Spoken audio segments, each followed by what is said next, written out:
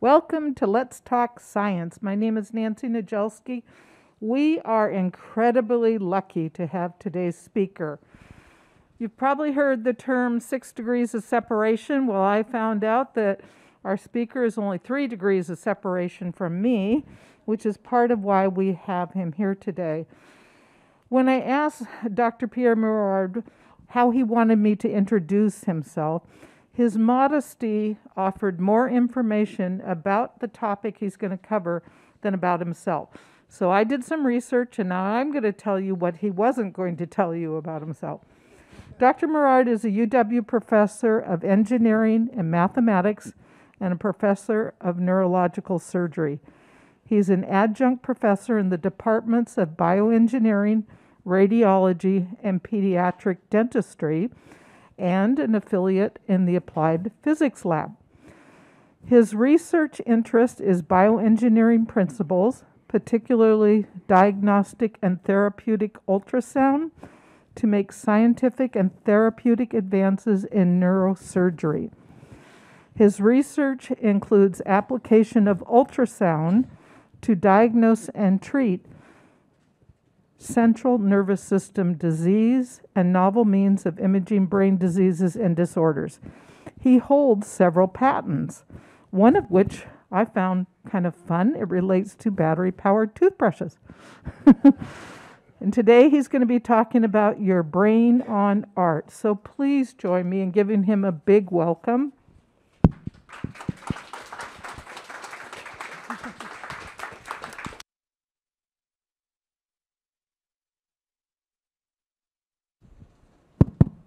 That stuff makes me blush. So, but it's true. I do all those things. Turns out my PhD mentor is here, Bob Brown. A little bit more like that? How's that? Sure. Okay, here we go. Thank you very much. So my mentor, my PhD mentor, Bob Brown, is in the audience, sitting right there. Yeah, round of applause for Bob Brown, please. Yes, thank you.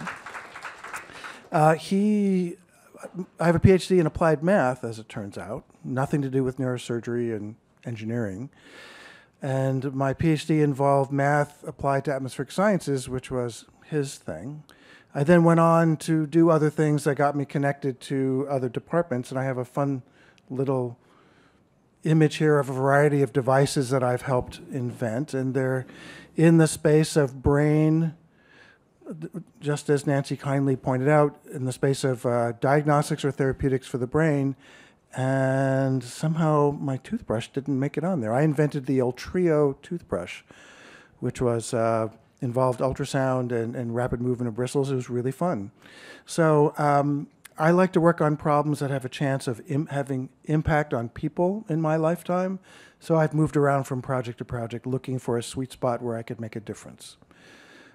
But that's not what I'm here to talk to you about today.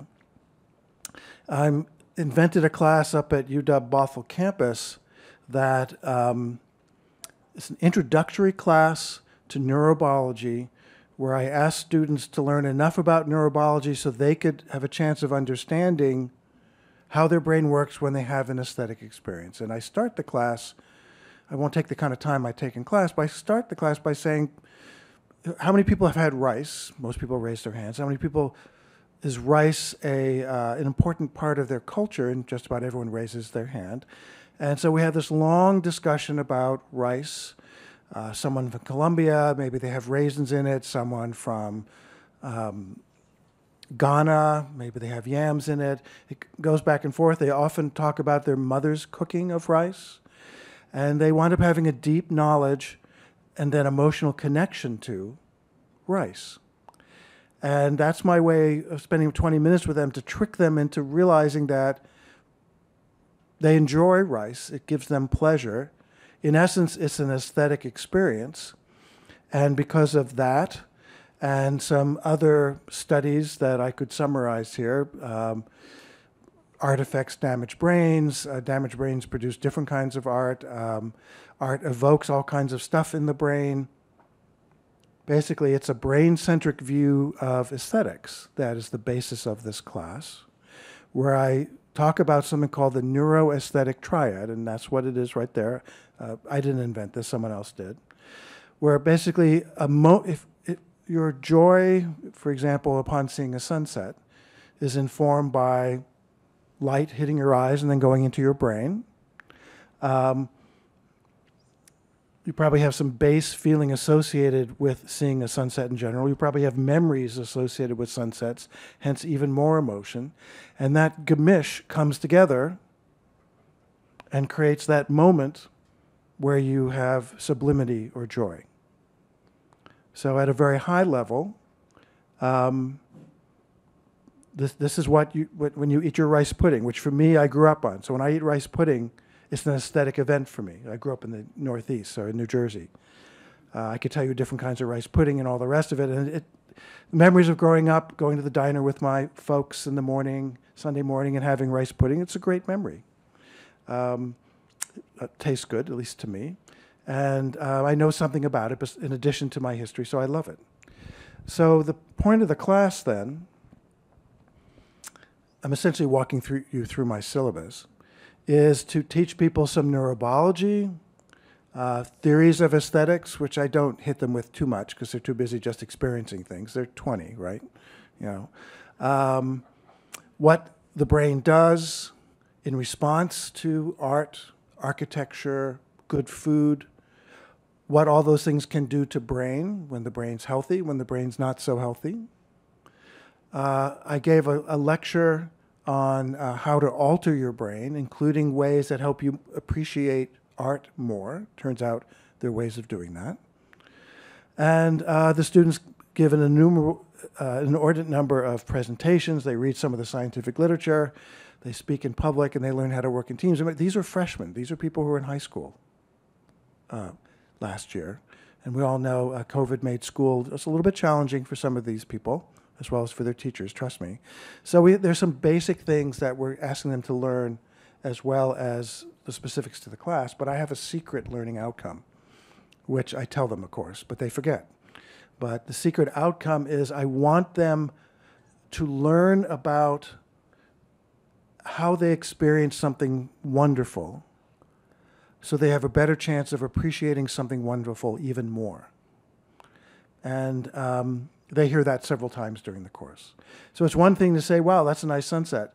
It's another, or I don't know, Mrs. Fields' cookies, for example. But it's another thing to have some insight into the recipe, to have experiences with Mrs. Fields' cookies with different kinds of hot chocolate, or hot chocolate with vodka, or whatever you want to do, right?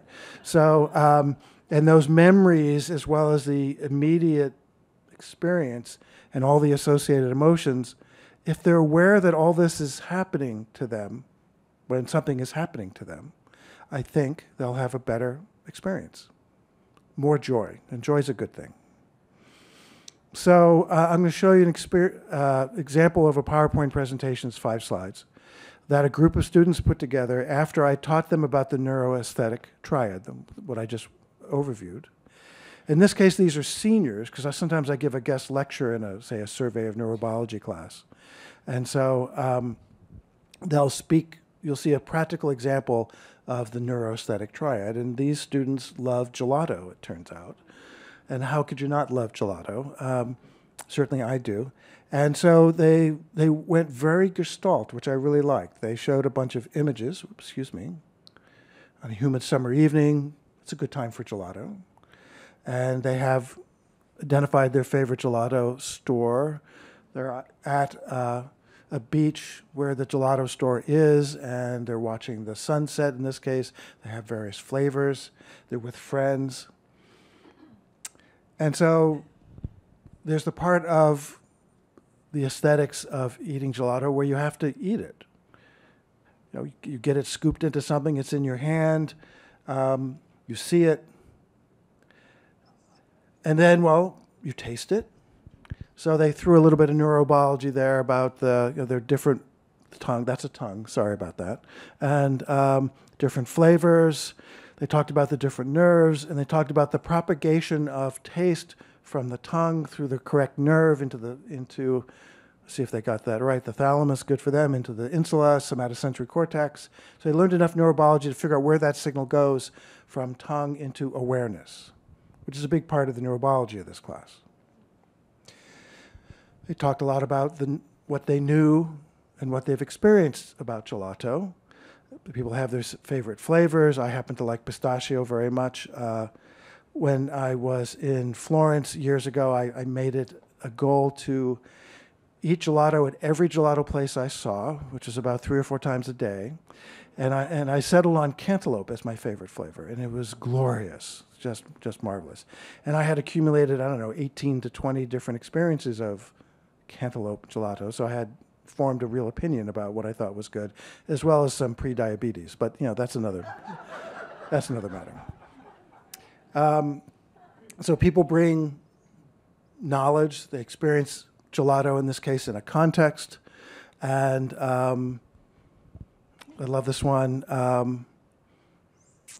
If you go with friends, you've gone with more than once, and you have a history of gelato with them, and that history of an experience with people you care about can inform the present experience, and that's important, very important. So there are the different flavors they like. These are their examples. And then there's the emotion. You can, this just physiology, you feel warm, for example, and all the rest of it. You're going to go get a gelato, and sometimes you might feel nostalgia and contentment. Nostalgia because you've done this before, contentment because it's damn good right now. It's really good right now. And they even went into the reward circuit a little bit and talked about the difference between wanting gelato and liking gelato. So we've had long discussions about the difference between wanting and liking, and a little sidebar here for drug addicts. They will want something but not necessarily like it, and which is part of the problem they have. The want becomes overwhelming even if they don't like it. So they talk about, they did all the right things here. They interleaved some neurobiology with the experience. They had only had me for 2 hours before they put this together, and then they summarized it in a very pretty picture of eating gelato by the water when the sun is setting. So in the first part of the class for the freshmen, this takes us, 4 weeks to get to this part, 3 or 4 weeks, meeting 2 hours a day, twice a week. Because I really want them to think deeply about it. But then we get into more complex neurobiology, because it just wouldn't be enough of a science class if I didn't actually look at some of the neurobiology. And so we spent a fair bit of time on the visual circuit. So how is it that we actually see? It turns out it's not so straightforward like, oh, I see something. There's always a lag, for example, tens to 50 milliseconds, for example, so a little less than a tenth of a second. And there's a whole bunch of work as to how is it that we could navigate through the world when our experience of the world is delayed by a fraction of a second. And that's a whole nother talk. Let's just say there's a portion of our brain always predicting what's likely to happen given what it's just learned, and then it corrects itself. So there are 2 parts. There's a serial part, stuff happens in sequence, and another part that happens in parallel. So I'm going to give you guys a test. Think about this and tell me how many triangles you see.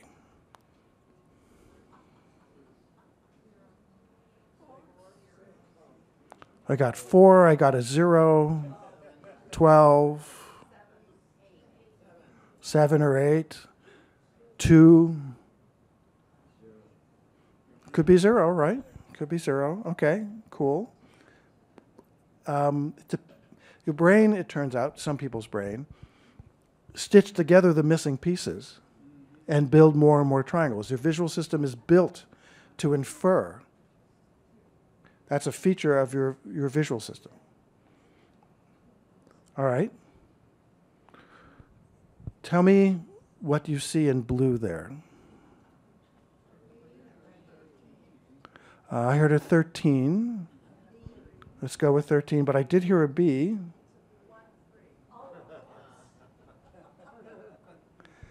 So it turns out there's a portion of your brain that looks at things in context. And that works in parallel with the portion of your brain that basically fills in lines. And so a lot of what we experience is our brain anticipating something, especially the line filling in part, and filling it in. There's probably some triangles there. So with the students, we'll go into more detail on all the different bits that take a photon. See, is that? That's kind of there. Imagine someone sees a cartoon face. Well, the photons hit the eye. It activates the retinal nerve. Signals propagate to the back of the brain. Turns out they cross and turn things upside down. Who knew? And that's a sequential processing where these lines, these grid lines get filled in, for example. That's a place where that happens. But there's also stuff that happens in parallel. Like, what is it or who is it that you're looking for? Where is it, for example? That all happens in a different part of the brain, in fractions of a second before you become aware of what's out there. And so the net effect is that photons enter in from the eye, generate a signal that propagates to the back of your brain, and then that signal splits into the bottom part, which is the what pathway. Is it a horse? Is it your neighbor? And the where pathway. Well, it's over there, or it's down below. And then all that eventually comes together, again, in a fraction of a second, to the front part of your brain where your awareness is. And you go, oh, I see Bob Brown, my former mentor, right there. And if I look away, and I do it again, turns out he's still there, and it happens that quickly. And they're specialized for the what part. There's some specialized pieces like the fusiform gyrus that helps identify faces. You don't need to see a lot of face in order to identify, in this case, Rembrandt. So there's a self-portrait by Rembrandt, very beautiful, a lot of chiaroscuro there. And here essentially is a line drawing that emphasizes just the main features. But we could still, many of us could still recognize that person as a person, that set of lines as a person, and a meaningful subset of us could probably recognize that as Rembrandt. So there are specialized pieces for that kind of thing. There are specialized pieces for emotion. That's the amygdala. It's right near there. There's specialized pieces for color. And short-term memory, working memory, are all right smack there. So my experience of Bob Brown, for example, right now, who I haven't seen in decades, nearly brings me to tears, quite frankly, good tears, because of all the stuff that we did together, and because neurobiologically, in my brain is a Bob Brown, and all the experiences we've had, all the joys, and I caused him some sorrows, I'm sure, so we got some sorrows there, right? And I see him, and that's what happens moment by moment in the brain for the visual system. So when we have optical illusions like with the triangles or like with the numbers, or what seemed like an optical illusion when I saw Bob Brown walk in, there are parts of the brain that essentially fill in the lines. That's a computational part of the brain. And then there's the contextual part. There's stuff in the visual system only, or there's stuff in more than the visual system. There's the processing of a what, and there's a processing of where. And I teach the freshmen this, and I have another 15 optical illusions I have them experience. And they really get to spend some time with that. And essentially, we have a computation-based optical illusion on the left and a context one, knowledge one, on the right. Then when you go to art history, a classic example are the pointillists, for those of you who remember your art history. I suppose it's most obvious to you here. What the artists did was they put a dab of paint of a given color wherever they wanted. They didn't draw lines. They put little pixels worth of colors. They wouldn't have called them pixels then. Pointillists is what they're called. There's a rather famous one. It took them a lot of work, I'm sure. But because our visual system is inclined to create patterns, out of this collection of points, you come really close, you just see points of different colors. Out of this collection come shapes like boats and churches and people standing in a park. Because our visual system constructs the world in a sense. It takes raw input and tries to make sense of it. And by an example, again, is pointillism. So we go from this simple view of the world of the neurobiology of aesthetics where, well, there's kind of some bit where senses happen. You might feel something, you see something, you taste something.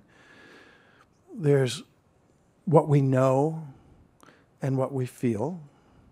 And then we dig deeper, and the same kind of explication I gave you for the visual system, I talk about taste and smell. And then we get into what is a simplified view of the central and peripheral nervous system. And God bless them, these freshmen don't completely freak out. And so we're at week 7 or so in the class. And we've talked about all the different ways the eyes and the sense of smell connect either in the spinal cord, number 9 below, or the temporal lobe, number 4. See if I remember that right. No, number 8. And I then ask him to think about experiences, really basic experiences with this in mind. And this takes a good 2 weeks. So for example, I see a cookie there. If I'd known he was here, I would have said, I see Bob Brown there. And I say, okay, what's the order of events that happens in your brain that's associated with this sentence, I see a cookie there? And we had long discussions about, are you always self-aware? And we decided yes. But remember, with the visual system, the photons hit your eyes, and it takes a while before you have awareness. So through lots of discussion and back and forth, we wind up coming up with something like this. We have a sense of self. The verb to see comes first, because all this visual processing occurs. And maybe you recognize that something is there and eventually it's a cookie. Or maybe you recognize it's a cookie simultaneously with there. Maybe the sentence really should be, I see something, it's a cookie, it's over there. And then we write an order of events that happens based upon these numbers in this neuroanatomy. There's lots of discussion with this because they don't believe it, quite frankly. But I walk about like, what if you want something? What if you like something? I'm so sorry, ma'am, and I'm glad you're correcting me. Thank you. So I drift. I'll summarize the last 90 seconds by simply saying that for the students, they just want to say, I see a cookie there. But from a neurobiological perspective, it's more complex than that. Maybe you see the cookie but don't understand where it is. Maybe you identify the table that it's on and then eventually identify it as a cookie. Maybe you think it's an aardvark and eventually you call it a cookie. And in all cases, there's a lot going on between the seeing and the actual identification of it. So interleaved with these discussions about the neurobiology of seeing or tasting or what have you, we do talk about art. And I noticed walking in that you have at least a poster of a Rothko, if not an actual Rothko. Don't know. And so, one sec. Pardon me. We talk about how prior knowledge might affect your experience of a piece of art, and Rothko is a great idea. He's this New York artist. He was around some time ago, and he's actually rather famous for some very abstract pieces of art that are basically bands of color, and they're big pieces, very big, 5 to 7 feet tall, 3-4 feet wide. Beautiful painterly technique. I believe it's oil, but it looks like watercolor. I've had the honor of and joy of seeing some up close and personal when I visited my family in the Northeast, and very painterly, very gorgeous, rich colors. Yeah, but what the heck am I looking at, right? So it's beautiful. I mean, it evokes skepticism, quite frankly. Like, what the heck is it? But it also is just the colors, the techniques are gorgeous. But what is it? So there's a wonderful book by a Nobel Prize winner who talks about art and the visual system, and I've stolen these slides from him. And the question arises, how did he get there? Wow. So later in life, he started painting stuff like this. Like, what the heck? So turns out a study of his work shows some of his early work, which is rather representational, I think it's fair to say, still quirky, but I think we would both agree that there are two human beings standing there, and they're plausibly holding hands, or at least walking side by side. And this is an early example of his work. You could see that there are people there. Sometime later, the work is getting more abstract. I think it's fair to say abstract, but I think we could still agree. I suspect a plurality of us would agree that there are two people in this image, and perhaps they're kissing, perhaps they're just smashing their faces together, and sometimes it's hard to tell the difference, if I remember right. And he called it couples kissing, which is a good clue for me. Later on, he painted that. Perhaps there are two people there. He calls it number one of 1948. So this is 10 years later. I don't think I'm going out on a limb to say this is a relatively abstract painting. And from what I've read about his art, he's wanted to reduce form to its essence. That was the artistic problem he was trying to solve. And so from there, he went to there. So my question for you, I'd love to hear some answers, is understanding this trajectory of the artist, having this information, does it in any way, A, inform, and B, affect how you respond to his latest work, which is the work you see on your right? Is anyone willing to comment? Yes, ma'am. The first one on the left, I just saw two people, not very interesting. The one on the right, I went, what is that? It's a glass containing 3 levels of different liquids. It should taste wonderful. I'll try to say that back since I'm the one with the microphone. And the one on the left, he said, some people, who cares? I'm going to paraphrase. And the one on the right, she went on a riff for, it looks like a glass of a complex beverage, 2 or 3 different levels, and it looks delicious. And I will add, it looks like a B-52 to me, for those keeping score. So what's a B-52? Grand Marnier, Kahlua, and Bailey's, I think, if I remember right. So, yeah, for me, all imagination. It allows the viewer to bring more to the art, which is another driver for those doing abstract painting. But he came to it by trying to solve the problem of what is the essence of a figure. And there's various kinds of art. Jazz, for example. Knowing the artist's trajectory can help you hear what they're trying to do, and instead of it just sounding cacophonous, it might actually sound good or interesting. Of course, it might just sound like crap anyway.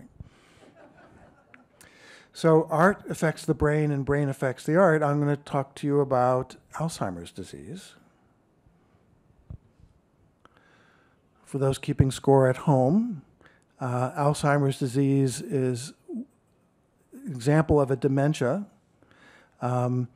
This graph shows patient age years and just some metric for the likelihood that you're going to get Alzheimer's disease. So you should know that Alzheimer's disease is one of several dementias. It's diagnosed about half the time, half to 3/4 of the time, but upon clinical examination after the fact, it's only present in its pure form 1/4 of the time. There are other kinds of dementia, vascular dementia or combinations thereof, that are about 3/4, maybe 80% of it. And take-home message, which I give to my students, take care of your heart now. If you take care of your heart, you're going to take care of your brain. Keep your cardiovascular health high. That'll keep your cerebrovascular health high. There's some other things you could do. Be social. This is a social place, right? That's what I'm told by Nancy, very social. And that will help. So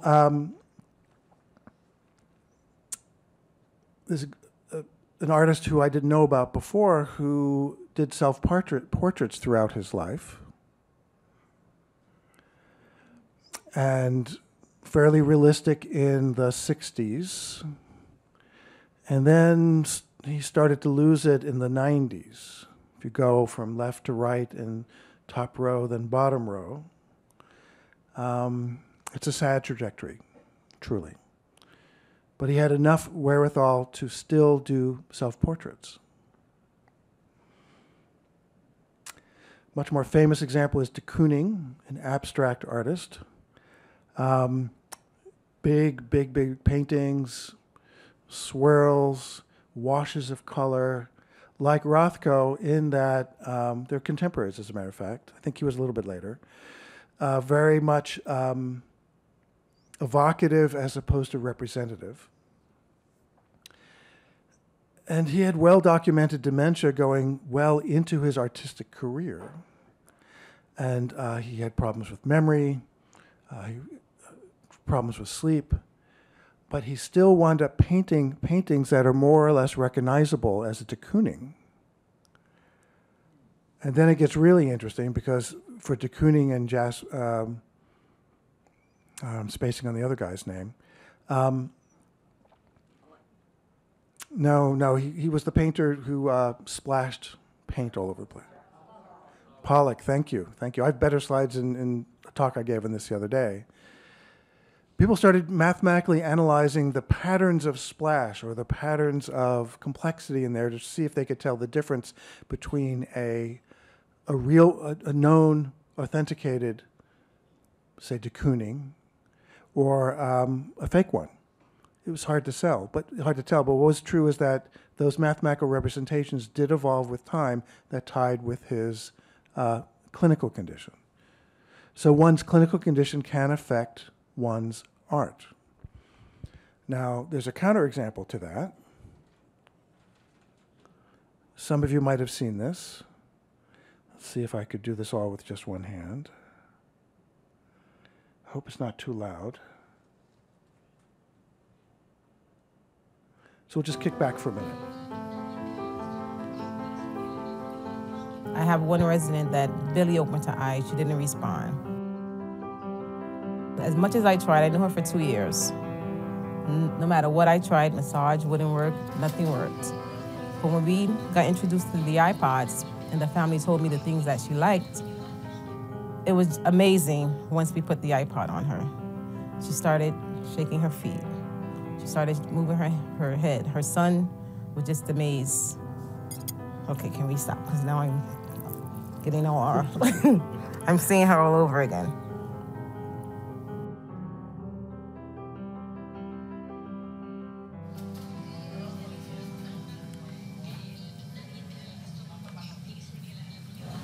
Hi, Papa. Hi, Papa. Huh? How you doing? All right. Fine. Wait. Who am I? I don't know. Wait a minute. I don't know. Okay, it's Cherry. How long has he been in the nursing home? Approximately 10 years. He was having seizures, and my mother couldn't handle him at home. Of course, it affected me greatly because he was always, fun-loving, singing, every occasion he would come out with a song, no matter where he was. I remember as a child, he used to walk us down the street, me and my brother, and he would stop and do Singing in the Rain. He would have us jumping and swinging around poles. He was, he was good. He was always into music, always loved singing, dancing. His name is Henry Dreyer. Uh-huh. And I'm looking more or less for religious music for him. Okay. Because he enjoys music and he always quoting the Bible. So I'd rather have that for him. We first see Henry inert, maybe depressed, unresponsive, and almost unalive. Henry. Yeah? Henry. Yes, y'all. I found your music. You want your music now? What do you want me? Let's try your music, okay? And then you tell me if it's too loud or not. Then he is given an iPod containing, we know, his favorite music.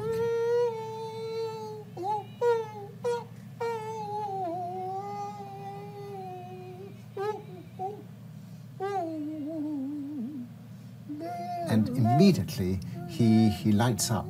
His face assumes expression, his eyes open wide. He starts to sing and to rock and to move his arms, and he's being animated by the music. And he used to always sit on the unit with his head like this. He didn't really talk to much people. And then when I introduced the music to him, this is his reaction ever since.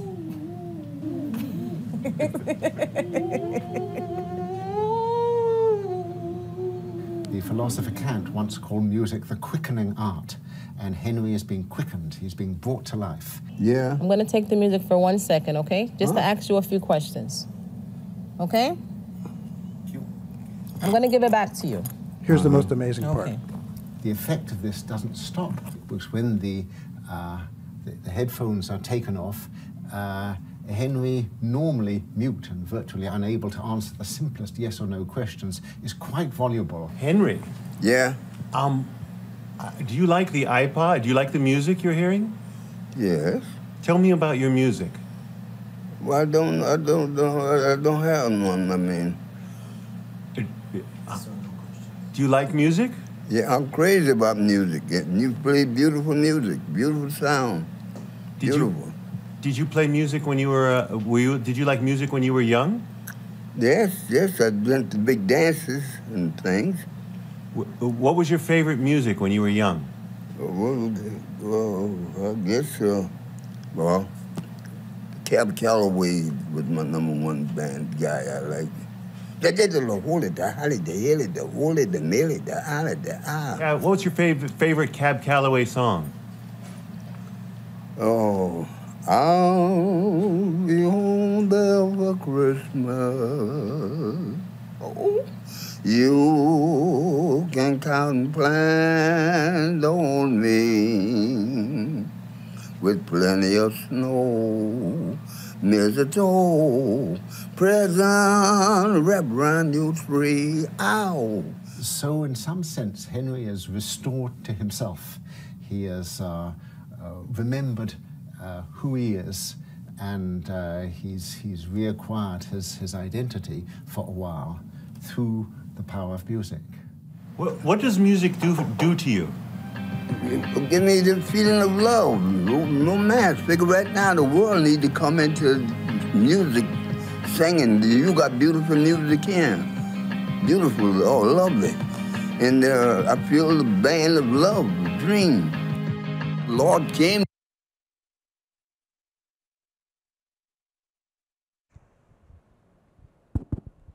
I suspect many of you have seen that, but not all. And it moves even the hardest hearts of my freshman students. And many of them have family members, I should say, who are in or near this state. And my hope is that it gives them, well, more insight and more love. That's my hope for them.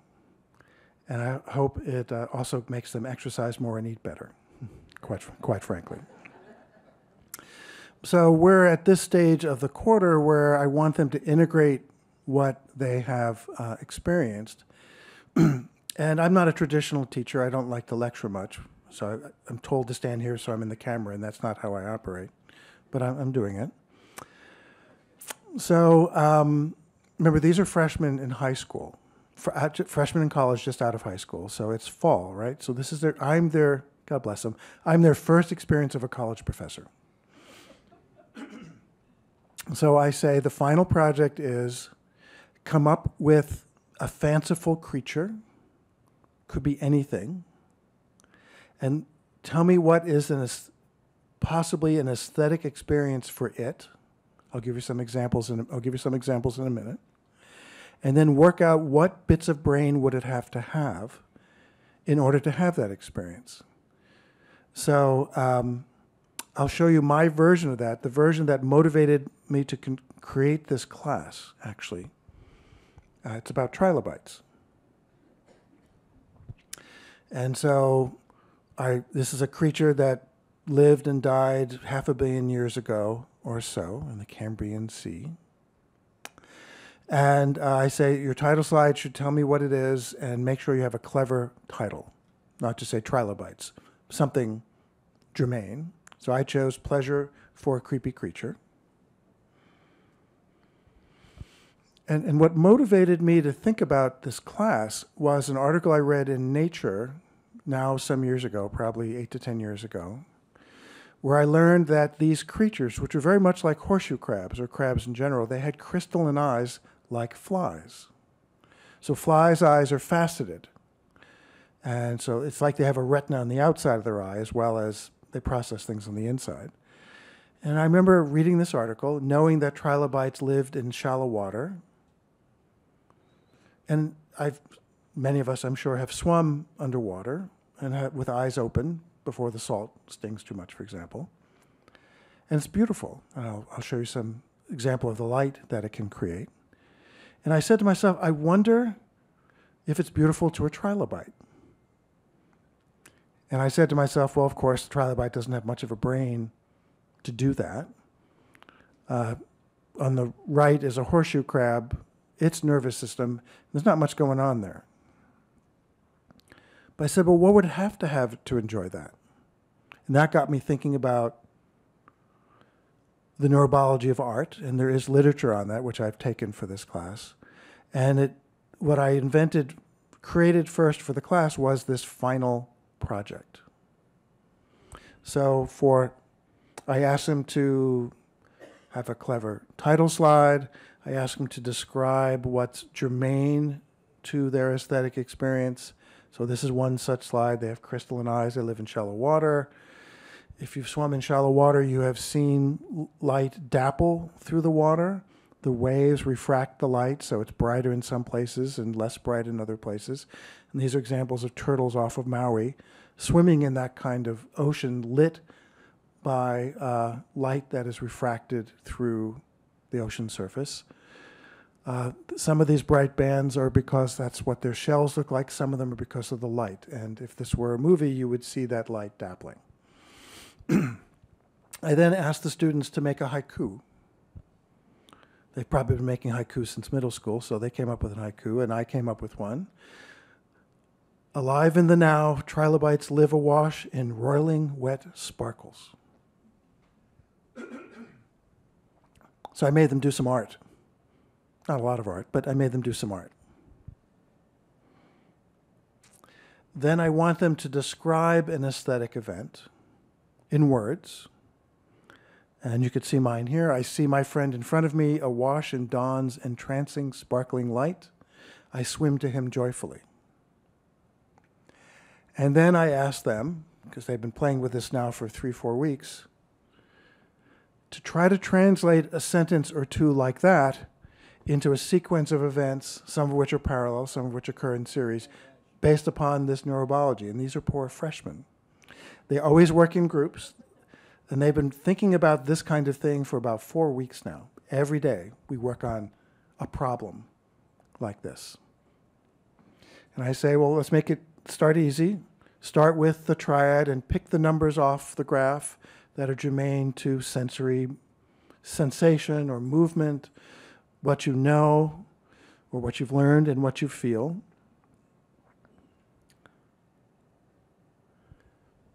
And then I give them this one, which is way too complex for them. And I'm not going to walk you through it too much, but let's just say that the black part talks about the vision piece, trilobite, CI, and it's in front of me. So that's how the visual system works. So I had to bring in my long-term memory of what a trilobite is, because otherwise I wouldn't know what it is. It's in my working memory. So that takes care of the what part, and then the where part. Well, it's my friends over there. And then the other piece is I have to appreciate that there's light, that it's light in the morning.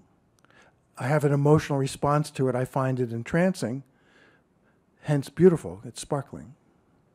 And that's what all the rest of this, I believe, speaks to. Now, the nice thing about this class is I don't have to prove this, right? This is what it's plausible, and they might come up with a different order. And when I grade them on this assignment, if it's a different order, but their argument is sensible, they're fine. And I swim to him joyfully is a little bit easier. Different parts of the brain again. and it's a little bit shorter. I had given them the neurobiology of inducing movement. I had given them essentially all these things, and they just have to know to add some emotion piece, essentially, which I've done in other contexts, so it's not too hard.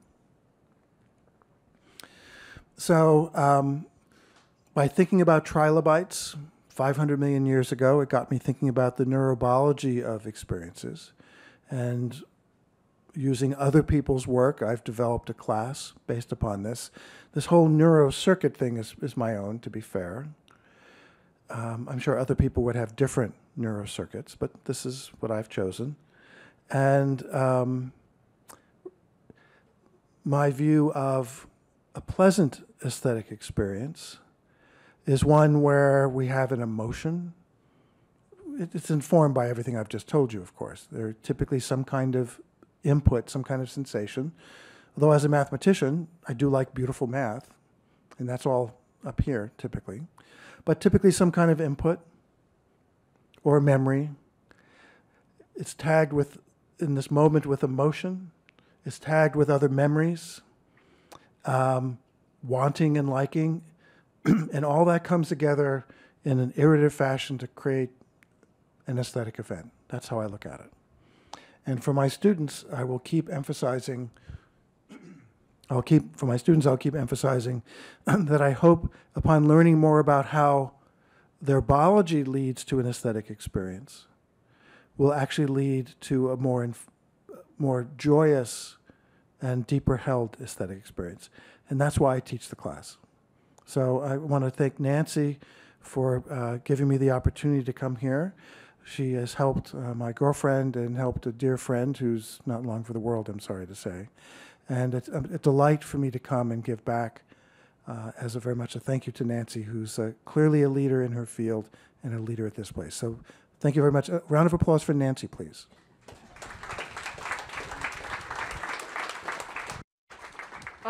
Excuse me, no, a round of applause for you, Pierre. So questions? Any questions?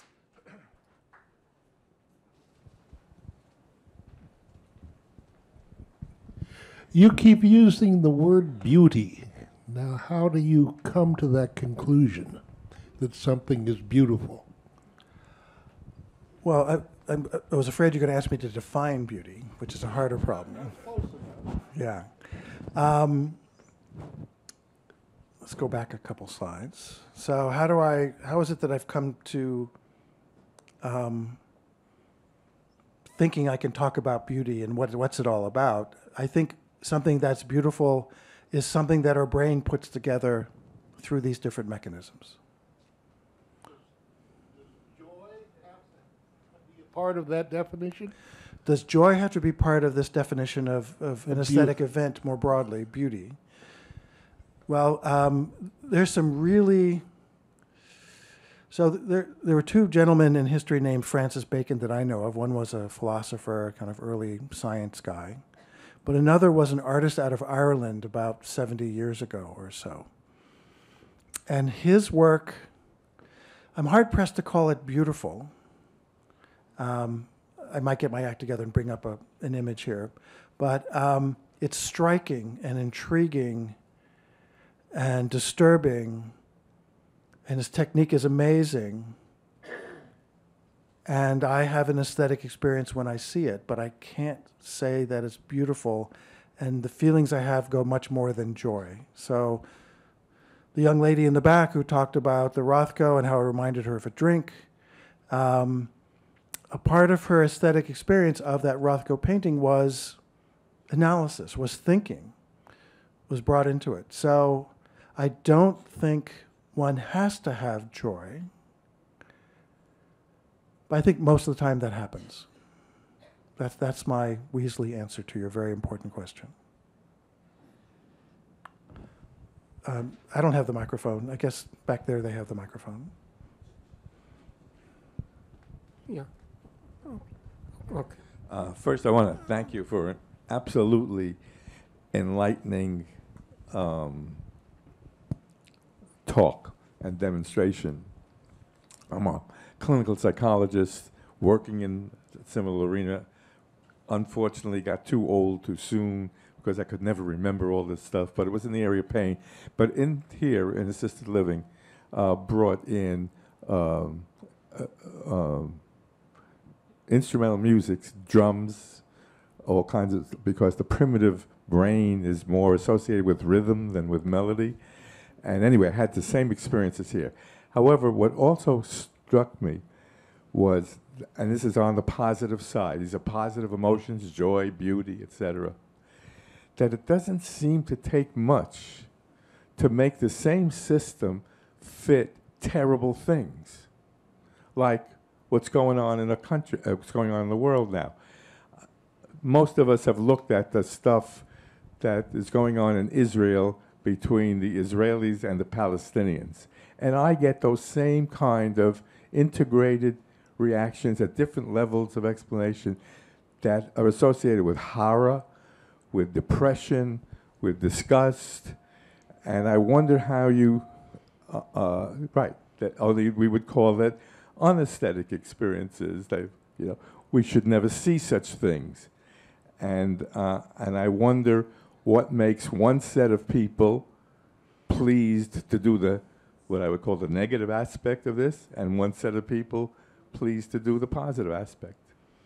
A profoundly important question that, of course, I can't give you the definitive answer to. But I would say, however, that one's experience of the world broadly is informed by what you see and what you learn, what comes at you, what information you bring to that experience, and what emotion you have, be it positive or negative. I think one can argue that an aesthetic experience is one that's a net positive, and you get to decide, based in large part on your history and what you can sense, that something is a positive experience.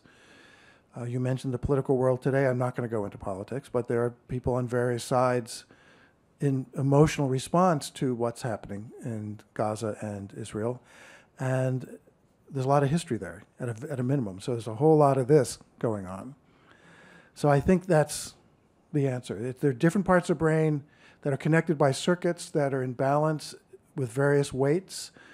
And sometimes the experiences can dominate. We'll go to a more neutral topic, drug addiction, for example. The feeling of wanting can overwhelm your decisions that would otherwise keep you away from taking yet another opioid or what have you. I had a friend now dead who was a heroin addict. And he would tell me about it. It just felt so good. It was so wonderful. And he overdosed. So I talked to the students at length about circuits, and it scares them to look at, all those circuits, right? But trust me, this is a very simplified view of how people currently understand how the brain works, and you would know that. But